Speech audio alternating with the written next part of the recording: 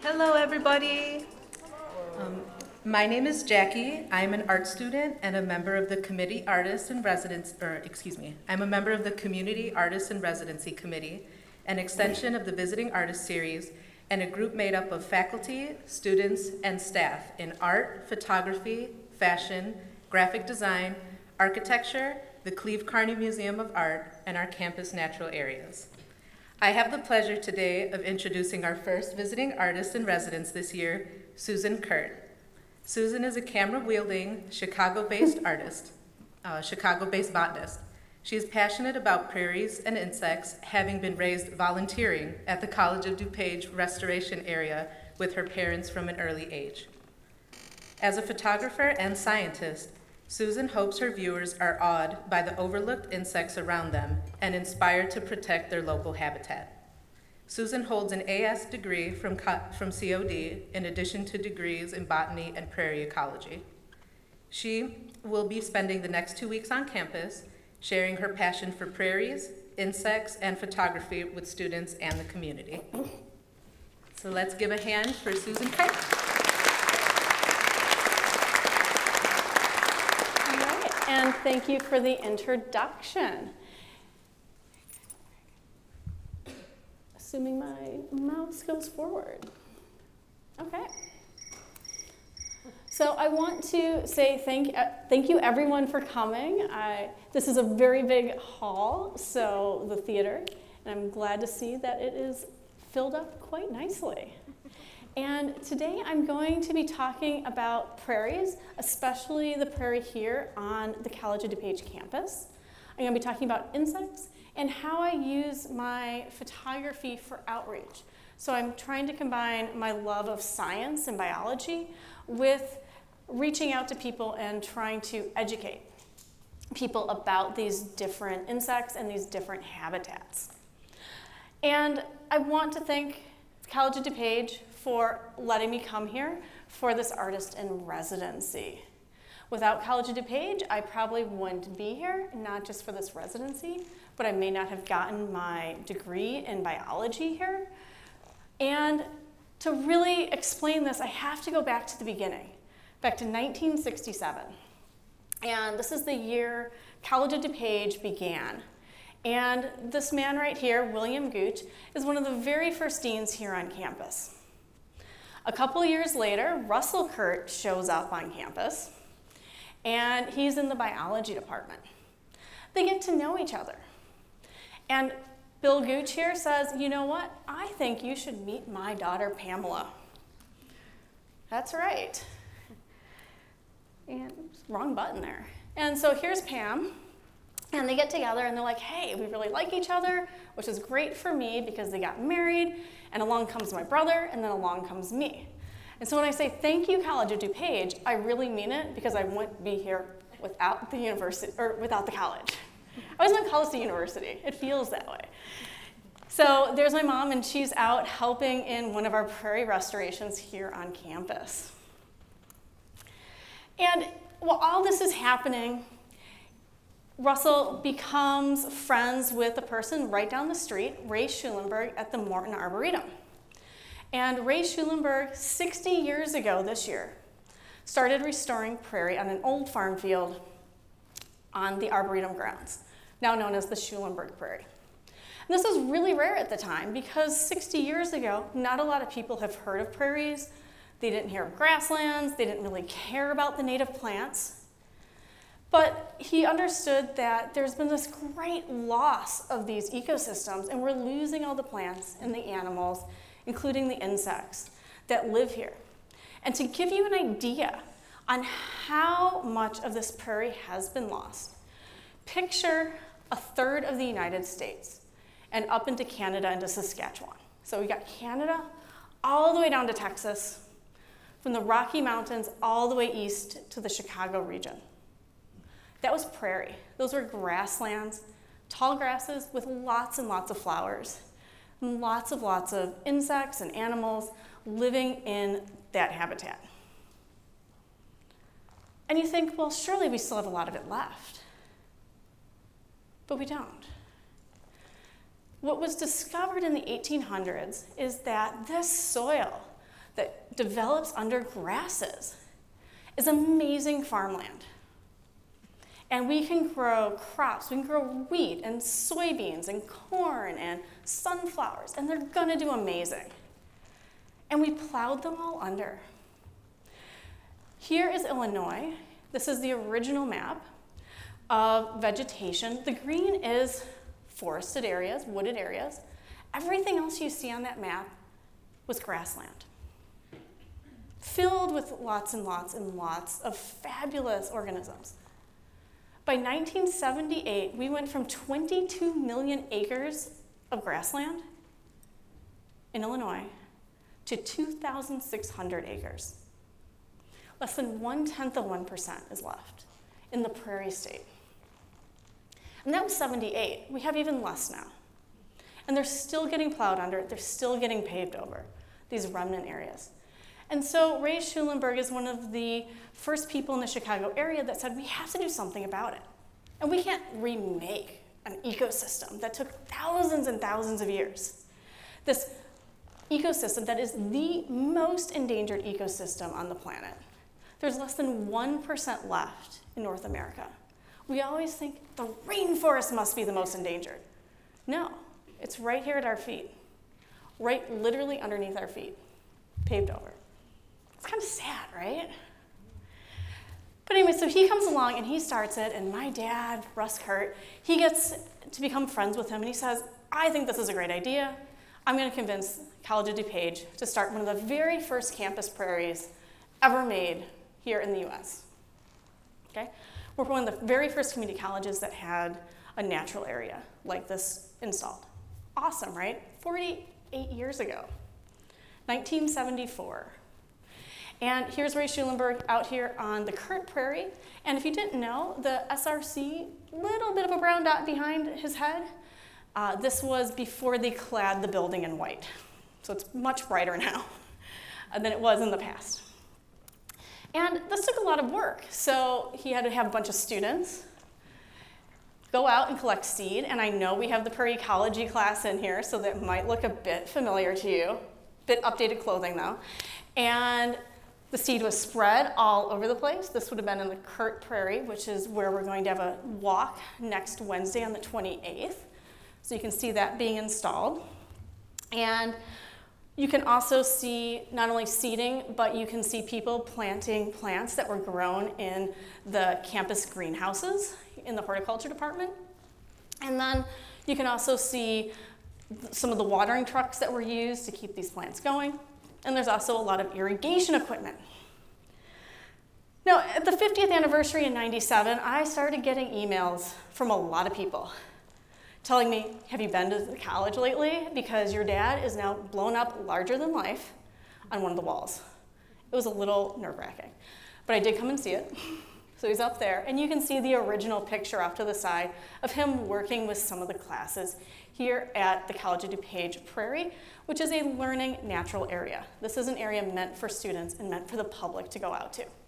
And of course, we'll also see a little bit more about burning right now.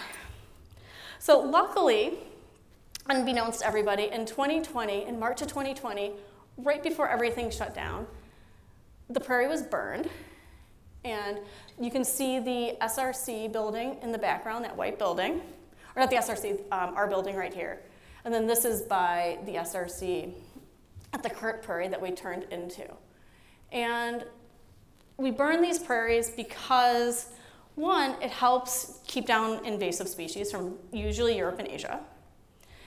Two, the native plants love it. They love, love, love prairie. They'll bloom great. The blooms are great afterwards. It's amazing.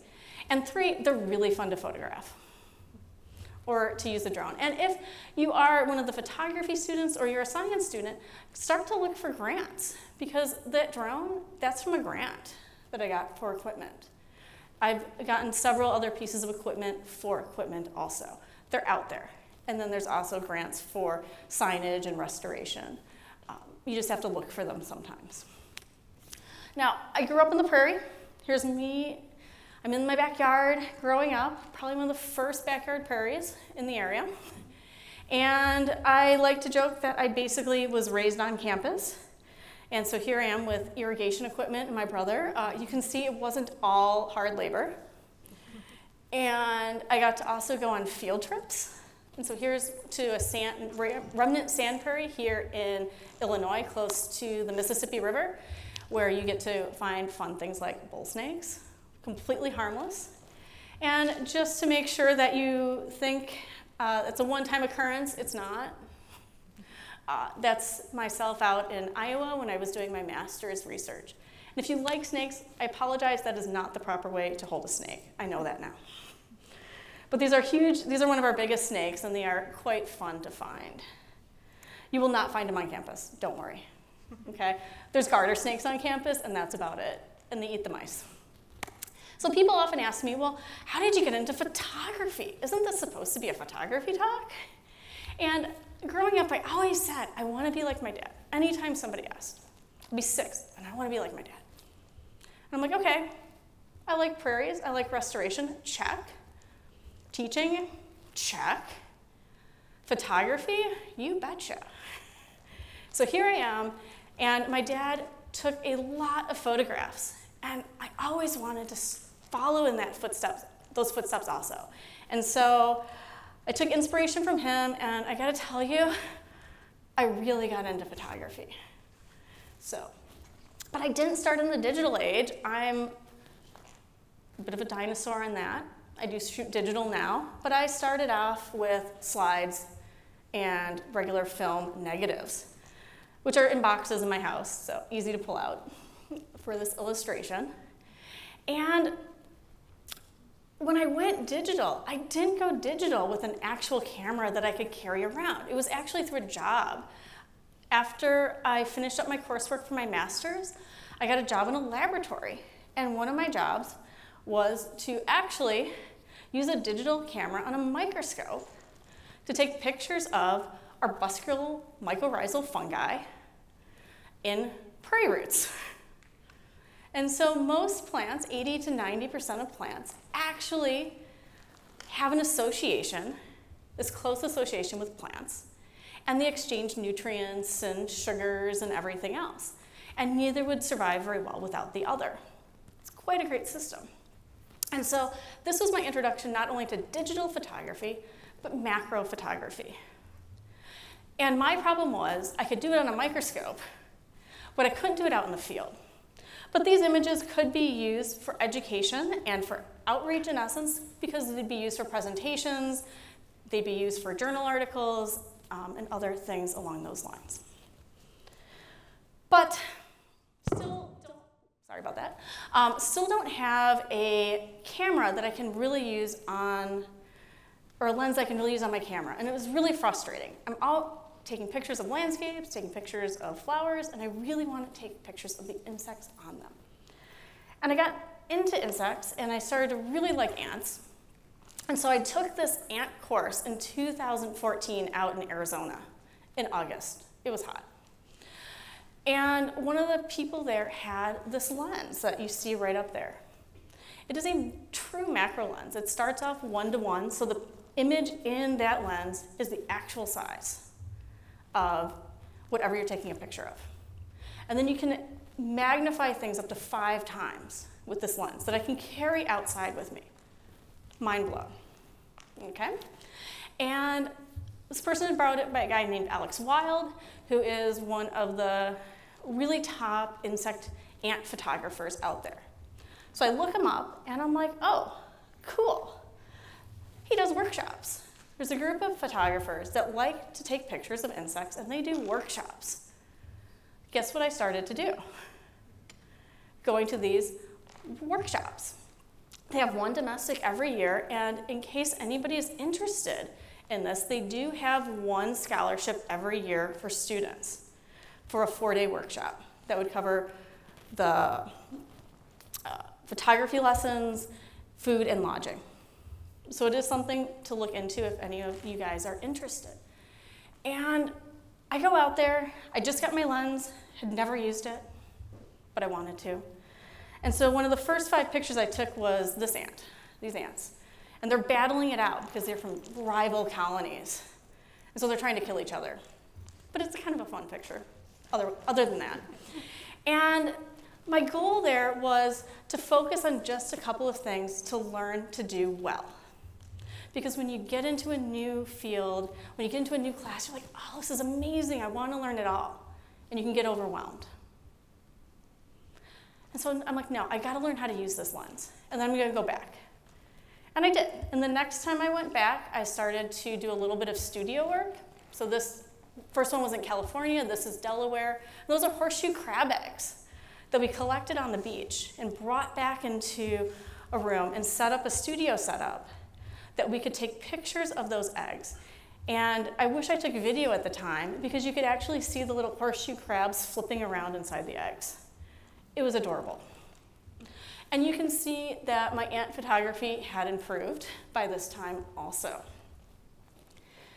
And then I just went out this summer and trying to work a little bit more on some studio techniques, which is one of the things I'm planning on doing while I'm here on campus, bringing things back to one of the studios and doing some work there and practicing on some of the techniques I've learned at some of these workshops. And so these are the same images. That's the full frame image, and then this is the one cropped in of this sheephead moth. Horrible name, beautiful moth. But I want to bring it a little bit closer to here. And the first picture I want to talk about is the one, probably my least favorite on here. I'm not going to lie. But I took this about a week and a half ago. And you can see the white flowers with the bee pollinating it. This is a rare state endangered plant here in Illinois. It's only naturally found from 2 counties, American burdette. And when I went out, I knew where it was, took some pictures of it when I was here about a week and a half ago, getting pollinated.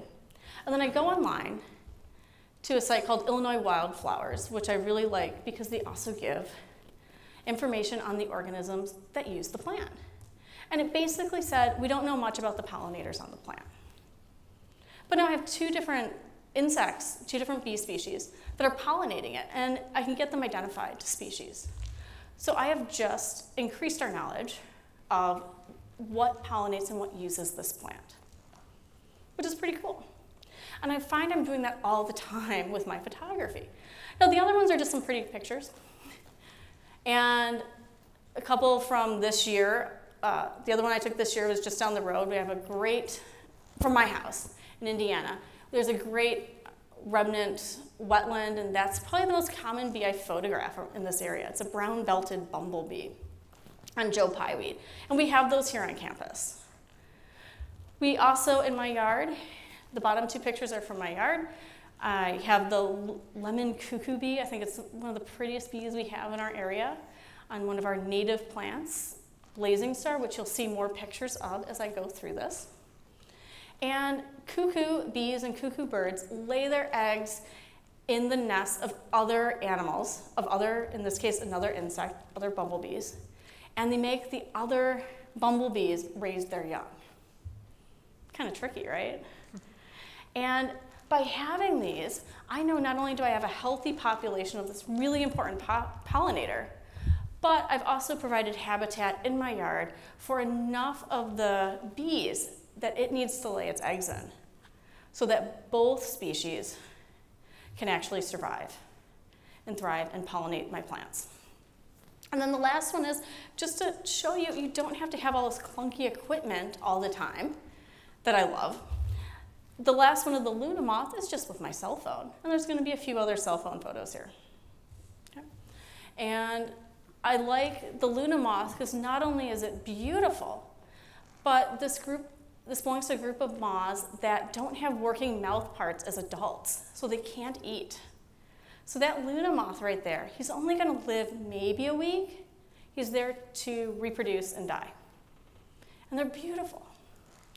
And here is my tip, whether you're using a cell phone or a camera. Always get the eyes in focus. There's one rule that I follow. There's all those rules. You learn the rules to ignore the rules. But this is the one I always say to pay attention to. Get the eyes in focus. Crouch down, get on eye level with whatever you're taking a picture of, whether it's a buffalo, don't get too close, or a mouse, or an insect. Look at their eyes. Or in the case of the Luna moth, look at those little eye spots that are on the eyes. They're a nice sharp focus. That's what our eyes are drawn to. And if the eye is in focus, we can ignore some of the blurriness that's in the rest of that insect. There's blurriness in all of these insects on here, but you don't notice it right away because the eyes are in focus. That's my big tip for anyone wanting to take a picture of any sort of animal. All right. But as you can guess, I like the education part. And I like the ones where you can have multiple insects helping out the same plant. And in this case, I have squirrel corn in my yard. This is a really nice woodland spring flower. So it's getting pollinated by a bee there. The plant produces seed. And then what happens with a lot of our spring woodland flowers is if I look at the seeds it produces, it looks like it has kind of like a really funky wig on, right? These like whitish, tentacly looking things. And that's actually chock full of nutrients that the ants collect for their babies. And so the ants take the seeds back to their nest, they cut all that off, they feed it to their babies, and then like, what do I do with the seed? We can't eat it. And they cart it off to their garbage dump because nests need to be kept clean just like our houses. And they have an area where they put all their trash. And then the seeds germinate, and they now have a whole pile of nutrients to help them out as they start their lives. It's pretty cool, right? And so you have this big cycle with a lot of our insects and plants. And another big reason, if you're like, oh, why am I listening to all this information about insects? And why do I care that insect populations are declining and declining rapidly in many parts of the world? In some places, 50, 70% less insects. And the example often given is if you're old enough and you ever took a road trip, you'd have to stop now and again at a gas station, not to fill up your car, but to scrape off the insects, coating your windshield. I can't remember the last time I stopped specifically to clean a windshield, though. And it's because the insects are declining so rapidly in just the last few decades alone. And you're like, okay, great, I don't like bugs, no problem.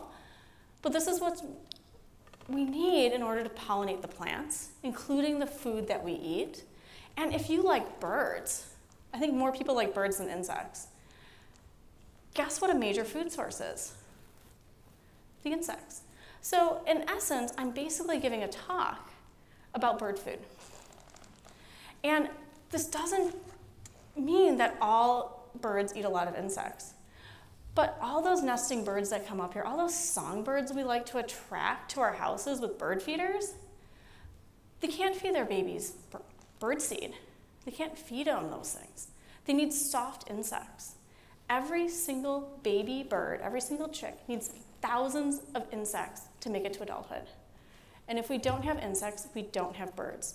And this is why there has been a decline in bird species of 3 billion birds since 1970. We should literally have in the United States 3 billion more birds.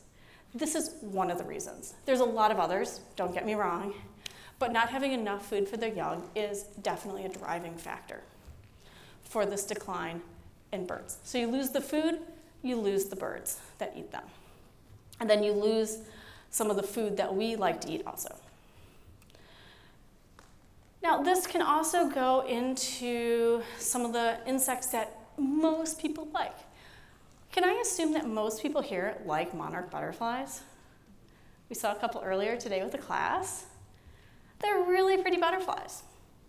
And this is a picture of a monarch caterpillar. They only eat milkweeds. And this is one at the Indiana Dunes beach with Lake Michigan in the background. This is a wide angle shot. So you can get a little bit of sense of their habitat. instead of just one of those pictures where you have a very blurred out background. And the next day, an international organization that helps consult with different countries around the world on the status of their plants and animals and fish, etc., said that, hey, the monarch's endangered. The monarch populations, just like those other species, have dipped 70 to 90% in the last few decades. So we're seeing a lot less. So there's a big push right now. Plant milkweed, plant milkweed, plant milkweed. But I like to expand that a little bit. Don't just plant milkweed in your yards or along roadsides. Plant plants for the adults also. Here's that blazing star again. This is at the end of my driveway. I can go out at the end of my driveway and see so many butterflies. Because you don't need to just provide the food for the caterpillar. You need to provide food for the adult. And that's what you can attract to your yard if you have just a couple different native plants. And of course, it's not just in natural areas. It's not just things you can do in your yard. It's things you can do on places like COD. In the Kirk Prairie, there is a monarch on one of our native rosin weeds. So these big habitats are also very important for these different types of conservation. Now, a lot of times, I don't know what I took a picture of. I'm not an entomologist. I went into plants. And so one tool that I will use is iNaturalist. It has a really great app on your phone, so you can just take a picture with your phone and upload it, and it'll give you suggestions. And I just boxed in College of DuPage. I've apparently taken 35 pictures here and uploaded them over the years. And including the two that I mentioned earlier on this rare plant we have growing here. And it's great because it'll give you suggestions, and you click some buttons and you upload it. It's done, and people can comment. They can say like, "Oh, hey, I agree with your with your suggestion. I agree with what you think it is," or "Hey, I think it's really this." And if enough people agree, it goes to research grade. And at that point, researchers could use your data, use that picture you just snapped on your cell phone of an insect, a plant, an animal, a fish, whatever it happens to be, and they can use that for science. And you've become a citizen scientist. So it's a pretty powerful tool. I also use Facebook. I will often put up like, who am I? Does anybody know who I am? For birds, especially birds, I'm not very good with them, or for insects or flowers, and people will usually respond to me. But I also, for insects, if it's not a big, flashy, showy insect like a butterfly, it can be hard to do on iNaturalist. There's not enough for the artificial intelligence to draw from. And so you can go to other sites like Bug Guide, where they have entomologists that will check out pictures that are put online, and they will oftentimes let you know what it is, especially if you can get a pretty sharp image of that particular insect. Now, most of these on here I definitely took with my camera equipment, but I have put up photos onto this site that I've taken with my cell phone. Perfectly fine, as long as you get it pretty clear. But I'm going to go through and just talk about a few other individual insects before we wrap up today's talk. And a couple years ago, I was out here on campus, and there was a couple of these bees, and they were pollinating this white wild indigo that we have. It's a beautiful plant. Look at those flowers. And I was like, wow, this is a beautiful insect. It's yellow almost from its head to its end of its abdomen or butt, right? And I wonder what it is. So I look it up online, going through that whole iNaturalist bug guide process, because I didn't know what it was. And I found out it was the golden northern bumblebee. What an appropriate name. It lives in the north, and it's golden yellow. I love it when the names make sense. And as I looked, I realized that this is another one of those insects that has undergone one of those sad, steep declines of about 90%. This was once a very common bee you'd see all over the place. Like I see those brown-belted bumblebees I showed you earlier. They were everywhere. But they had a problem. They lost their habitat, which is a preferred grassland habitat. But look, at campus, we have over 30 acres of restored and prairie, and we have ponds, and we have woodland, and we have this space for the habitat for a lot of these insects and other species. We do get endangered bird species and everything else coming through our natural areas. And this one has a nice home here. And so by having this prairie on campus, we can not only enjoy it for ourselves, but we can help out these vulnerable and threatened species, like this beautiful pollinator that you see right there. And sometimes, even after I identify something, I don't really understand what it is or what I actually saw. So a couple years ago, 2 years ago, I was in the Indiana Dunes National Park, walking along. I'm like, wow, that's weird. An orange caterpillar and a butterfly milkweed. I only know of 2 caterpillars that eat milkweed, the monarch being one of them. I was like, oh, that's weird. Let me take a couple pictures. I'll put it on Facebook. I joke you not. I put everything on Facebook. And not everything. I'm like, oh, hey, what is this? And I looked it up online also, and it's the unexpected tiger moth. I'm like, that's cool, and I put it away for 2 years. I go on a walk last week, led by a person I know, and I'm like, oh, this will be fun. And at the end, he's like, where did you take a picture of that caterpillar that I saw online? He's like, that's a really rare caterpillar. I'm like, I'll look into this a little bit more. And so Sunday night, as I was making this talk, I look it up, and oh look, it is a state-threatened insect in the state of Indiana, which means it's state-threatened, at least here in Illinois, because we're right by each other. So I thought that was cool. Even though I've had this picture for 2 years, I'm still learning a little bit more about it. And that's the power of being able to go on the internet versus 20 years ago. And I do mean that because when I was here on campus, we got the first 2 computers in the library that connected to the internet. So I was here at the beginning, and I had no idea it would explode so well or that I'd like it so much.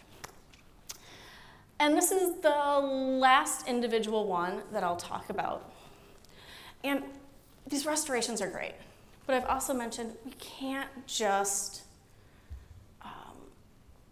restore all the prairie and destroy all the remnants. We lose all that genetic diversity, but we also lose a lot of other insects. Again, I took a picture of this moth that I found on, once again, blazing star, but on their seeds at this remnant prairie, this little 7-acre remnant in Indiana. And a couple hours later, a DNR guy that I know online, he said, I think it's this blazing star borer moth. That's really, really rare. It hasn't been seen in the state of Indiana in 15 years. I'm like, cool. So I looked into it, sure enough, that's what it is. And earlier we saw that burn. I talked about all this great stuff that burning prairies does. This is what prairie needs. The problem is you don't want to burn the entire prairie all at once. You want to burn parts of it. Because when you burn the entire thing, you lose species like this. This is a species that lays its eggs in the grass. And so when we burn prairies or woodlands, because we do that too, we tend to burn in the fall, late fall and spring. And a lot of these insects, like this rare moth, they'll get burned up. And then they're gone from that site. And so knowing that something is there and showing that those photographs of these rare insects or animals that are found at these different preserves, restoration or remnant, can really help influence management and could also help people appreciate, hopefully, the area that they have. Because this is owned by a company. This is not a protected remnant. Just like the natural areas on campus aren't protected aside from the fact that we like to have natural areas on campus. Okay, so here's my second video, and this is just me walking down the street, and everything in this is a native plant except this one, and that was because I like hummingbird moths. But everything else in here is just me walking up and down my driveway about a month and a half ago, taking video with my phone of some of the insects and pollinators and predators with that dragonfly that I saw along my driveway. And I pretty much never had to leave my driveway to do this. Didn't have to go off on the grass, nothing. Sitting on pavement. And so this is one of the reasons why we encourage people to plant native plants. And that's one of the things that I really like to do. So I volunteer and I donate a lot of these pictures that I take. Because if I don't share these photos, I can take the most beautiful photos of plants and animals. If I don't share them, what's the point? Right? It just sits on a digital hard drive until it degrades into nothingness, right? I don't want that. And so this is a guide I helped with this past spring and summer, and it is insects that you could find in your yard, especially if you plant native plants. And so it'll talk a bit about what you should plant. It's a 5-page guide, and these are available for free download from the Field Museum. And if I go and I type in field guides or rapid field guides, Field Museum, I'll find out they have a ton of free downloadable guides for just about anything nature related that I want to know about. I want to know about moths, here's a page for you, a guide. I want to know about seeds, here's a guide for you. I want to know about mollusks, there's a guide for you. And they're all free for download. And you can even click on a drop-down link and say, I just want to look at the Chicago region. I don't care about what's in Ecuador, because I'm not in Ecuador, though it's important. I do care about what I can see around me here in the Chicago region. And I also helped work on this guide, which came out last year in Indiana. It's meant for Indiana due to a grant. It has to be just for the 3 collar counties in Indiana. But it works for the entire upper Midwest, especially here in the Chicago region. It's a 20-page guide that will go through and tell you different insects you can find in your yard, gives you information on plants, gives you landscape design information, so you can help plan things in your yard. And it just won an award, and I get to go to that awards ceremony Thursday in Chicago. So we do have these ways we can use our photography. And if we don't use our photography, what are we taking pictures for? All you photography students out there. Okay? And I'm pretty much at the end of my talk. And I just want to say, again, I wouldn't be here without my dad, right there in the center. And that's at his prairie restoration out in Iowa, those 2 pictures. And then the first one is my little dude out here at the at the College of DuPage Prairie last year next to a prairie dock leaf. So when people said, well, how big is your baby? I'd be like, oh, about the size of a prairie dock leaf, right? And I know I showed some leaves to people on this morning's walk. So I do like that. And I gotta tell you, I'm really easy to find. And yes, I do take pictures of more things than insects, believe it or not. But super easy, SusanKurtPhotography.com. Facebook, Instagram, Susan Kurt Photography. My email address, Susan@SusanKurtPhotography.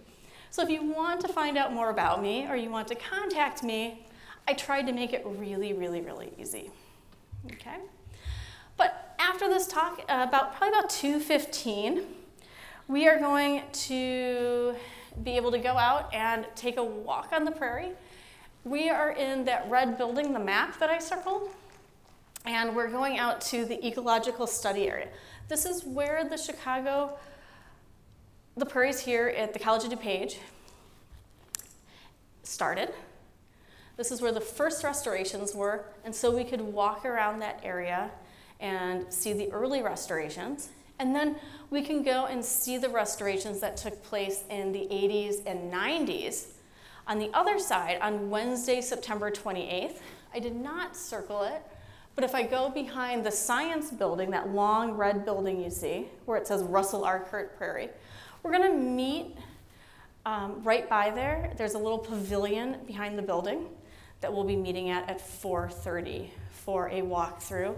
And Linda Randa, who teaches prairie ecology, will be along on that talk also, or on that walk. So I can talk about photography, and then she could help talk about all the different types of plants we are seeing and information about their background. All right, and I think that's just about all I had.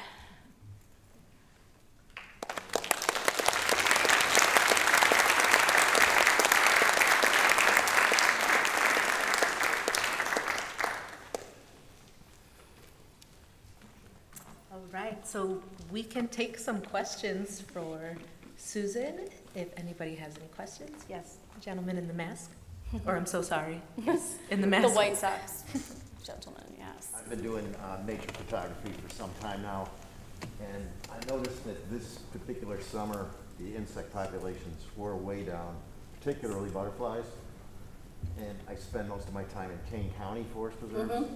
They burned every forest preserve this year, all of them. And it seems they're doing it more and more frequently. Mm-hmm. What do you think is the appropriate interval for burns?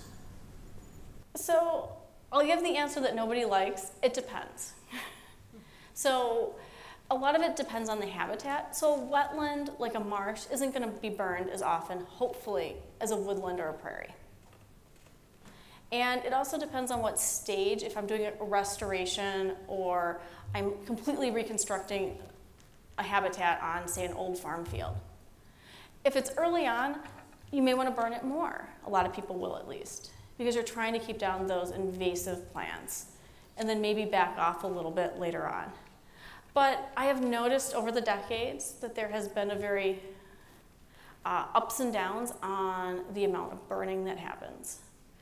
And sometimes lots of things get burned, and then the next decade, there's a big pullback for some reason.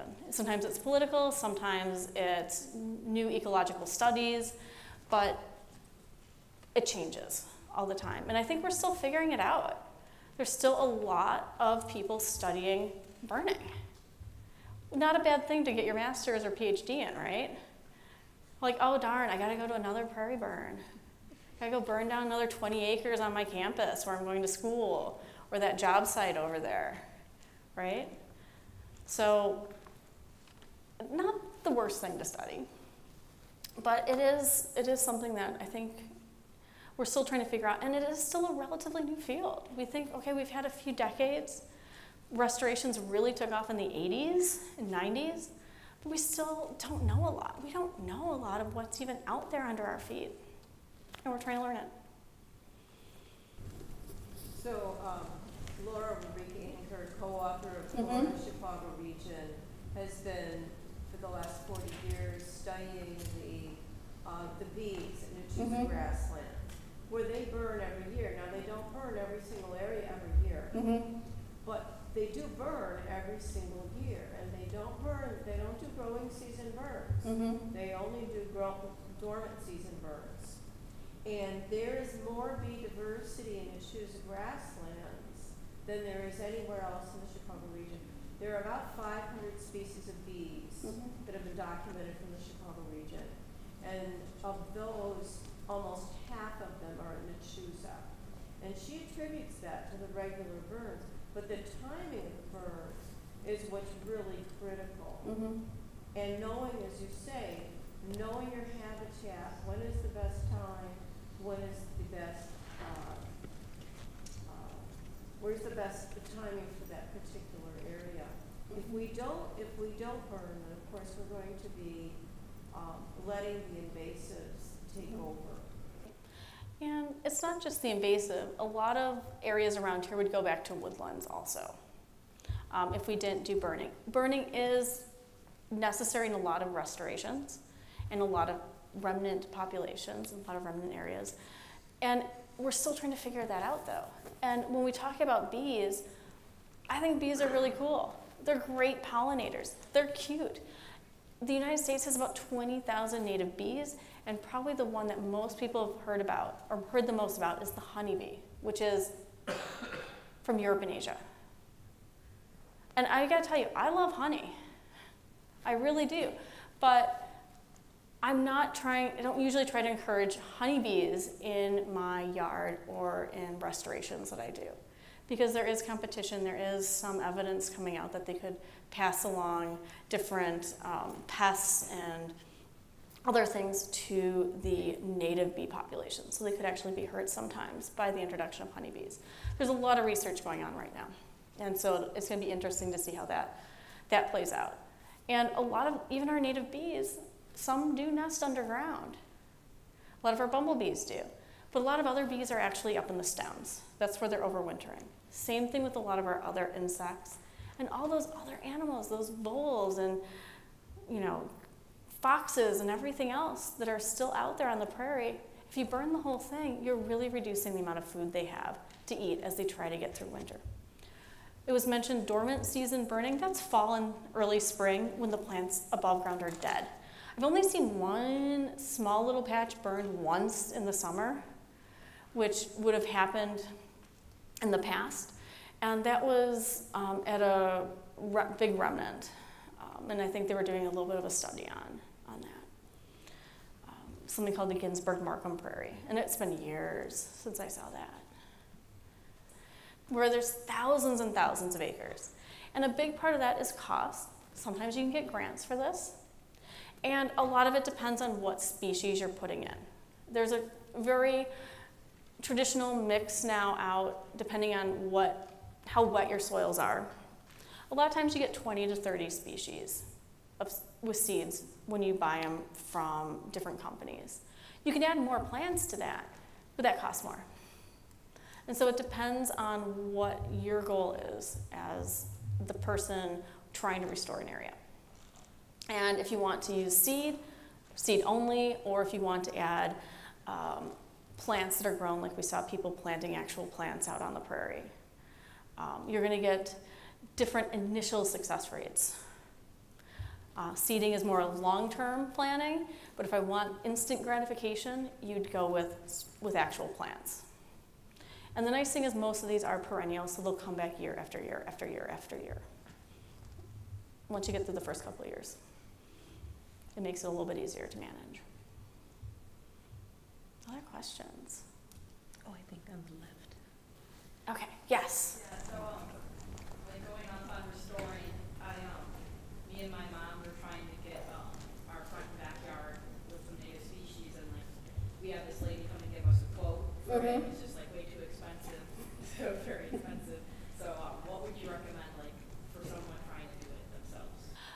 First off, it'd be good to know what your yard looked like. So it'd be one of those things where it's almost easier to talk person to person about, because what happens if your yard is really shady? Does it flood? Is this old fill? Like, was there a gravel parking lot there before your house was built? All of this is going to impact what plants would do well there. And there are a lot of places that will sell native plants. There's a lot of native plant nurseries. There are lots of your forest preserves and other organizations will do plant sales, so you can buy those plants, which we usually call plugs, to put in. And so there's a lot of, and you can also buy seed, even online at some reputable seed companies to put out there. And I usually do a mix. Some plants, some seeds, but if I plant things, I have to take care of them for the summer, which takes a while. So I definitely go the longer, slower approach usually in my yard. Yes? Oh, just to finish up as well, so I was studying architecture before I switched to an art major. Okay. And we had a project where we designed like bee aperture or apiary projects. So homes for the bees to, you know, make sure they're getting, you know, the nutrients, the water supply. I don't know if that's really something that's easy to do at the college, but is that something we can kind of provide to help out and make sure we bring more bees back or even other natural insects? Okay, so I'd have to punt that to people who are here on campus. I'm not going to lie. But our prairie manager, his last day was actually, our natural areas manager, his last day was actually on Friday. And so hopefully the college will be putting out a job advertisement to try to get a new person to come in soon. That's what everybody wants. And that's something that he or she would be involved in then. So we're kind of at like this awkward point right now where we're in between people. Literally by one business, or 2 business days. Literally that much. So he left on Friday. And yeah, so if we did something like the, to help increase the populations of native bees, because we do have beehives here on campus for honeybees, you do have to build in like the maintenance and cleaning and stuff. I did talk about how a lot of native bees will nest in like stems. So there is a big push now, you'll see them even at Menards, these kind of like bee hotels. But they can also attract pests, and it can attract fungi, and it can be good or it could be bad, and it depends on what materials you're using and if you're maintaining them. Or if you're just drilling holes in logs for insects to go into. There's a wide variety of things you can do. I've never gotten that into it. I've read a bit about it though, and I've seen some of them.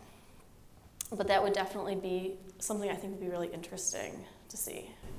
Yes? Are you seeing any new plants or insects that might be here because of climate change?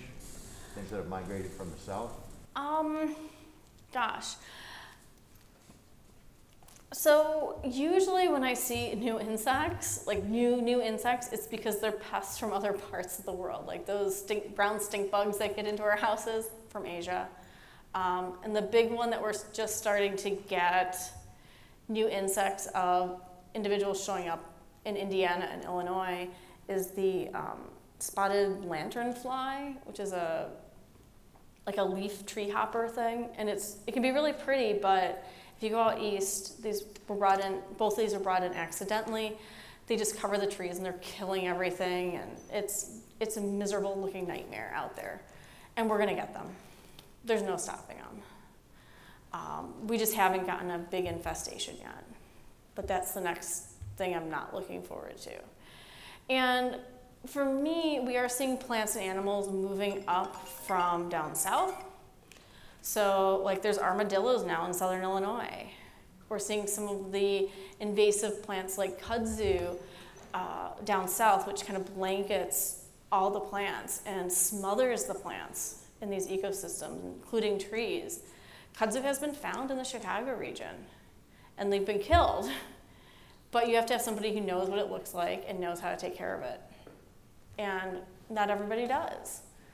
And so it wouldn't surprise me if in the future we start to see more and more of those things. And we're losing plants and animals because it's getting warmer and they're moving further north, where they have a little bit better climate for them. So we're losing them here, but they may exist still, say, in Michigan and Wisconsin or in Canada. And plants, animals, it's happening all around. So good things I'm really excited to see, I don't know, honestly. But it is always changing.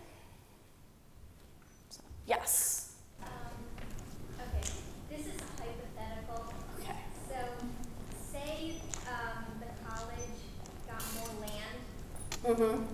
How much money would go into restoring it? I don't even know if I would guess not a ton. Okay, I'm not gonna go and try to say numbers, but I'm gonna say probably not a lot. And some of the things that happen here on campus are actually done through grants that, say, the previous prairie manager applied for. And yeah, probably not a lot though. What's a grant? So a grant is when you go to other people and you write a report and say, please give me money. And you're hoping that they say, yes, you gave me money. And so that's how I have gotten several pieces of equipment, a drone, a mechanical reel for my camera so I can do stacked photography or do time-lapse photography with it. I just got a really awesome trail camera system that professionals use. All these things I got through grants. So people gave me money so I could purchase these things.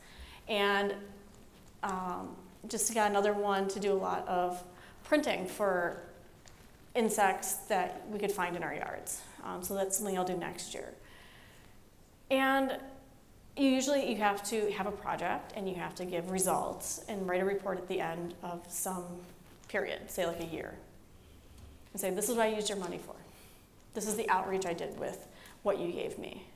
These are the signs I made. This is X, Y, Z. And so you can do that with photography, you can do that with restoration, you can do that with a bunch of different fields. You just have to find the people that want to give you money. And then beat out all the other people who wanted money, honestly. So, and depending on what you're looking for, it's easier or harder to do. Yes. How do you get depth of field with a macro lens? So that is a good question. So with a macro lens, depth of field, which means how much of that organism is actually in focus, is incredibly, incredibly small. So if I take a picture, say, of a landscape, and say I took a picture of this one right here. Probably not the best example. I don't have a lot of landscapes in this PowerPoint talk, but I can look and I can see that there's some sharpness on this side of the plant and on the other side. So it's a kind of a big depth of field. But when I start to get closer and closer and closer, I lose that. And so when I look, say, at this lemon cuckoo bee, again, one of my favorite bees, I got the head in focus and most of the body. But if I look at that foreleg closest to me, totally blurry. And if I start to look further back along its back, I'll see that those hairs aren't in really good focus anymore either. I've taken this entire bee that's like this long, this wide, and I've only got about that much in focus. But again, I got the eye. And so we like that picture. Now, to get around that, there's something called stacking, where I take my camera, and I do this mostly outside, handheld, which probably drives some people nuts. But I can go and I can take 2 or 3, 4 pictures of an insect. They move, so it's hard to do more than that, handheld. I can do more if I'm doing a flower or a leaf or some other object. And I'm focused here in one picture, here, the next picture, here in the next picture. And then in Photoshop or some other stacking programs, I can combine them all together. And the programs will say, like, okay, this part's sharp in this image, that part's sharp in the next image, and it smooshes them together. I could also get rail systems where I can program into the system saying, hey, I want you to take pictures, I want to take you 100 pictures of this one object. And you're going to go on a rail and you're going to move forward this amount every single picture. Picture, picture, picture, picture, picture. Maybe it's 70. And then I'll put that in a program and I'll smush it all together. And that's when you get really way more sharp images, and that's what I did on these 2 moth pictures. I used a rail system. One of the few pictures you'll see here probably the only pictures you see here that I actually did on a tripod. And so that is the way that I'd get really sharp pictures really close up. And I guess here's a landscape picture. I'd have a lot of stuff in focus, but there's still a range. Those trees in the way far background, which are across a road, are going to be a little bit more blurry. So that's a deep depth really big depth of focus. But yeah, that is the bane of macrophotography. It's how much can you get in focus. And if you're just doing flowers, definitely pick what you want in focus, what you think is most interesting in that flower, and make sure that's in focus. And so the rest can be blurry. It's usually the center of the flower you want in focus. But flowers have different shapes, so. All right, so I think that's it. We're done. All right, let's give Susan a And hand. thank you all for coming and staying. All right, everyone, thank you so much for coming. And our next Visiting Artist series is actually going to be with Brian Harper on Tuesday, October 18th in the Playhouse Theater. So we'd like to see you then as well.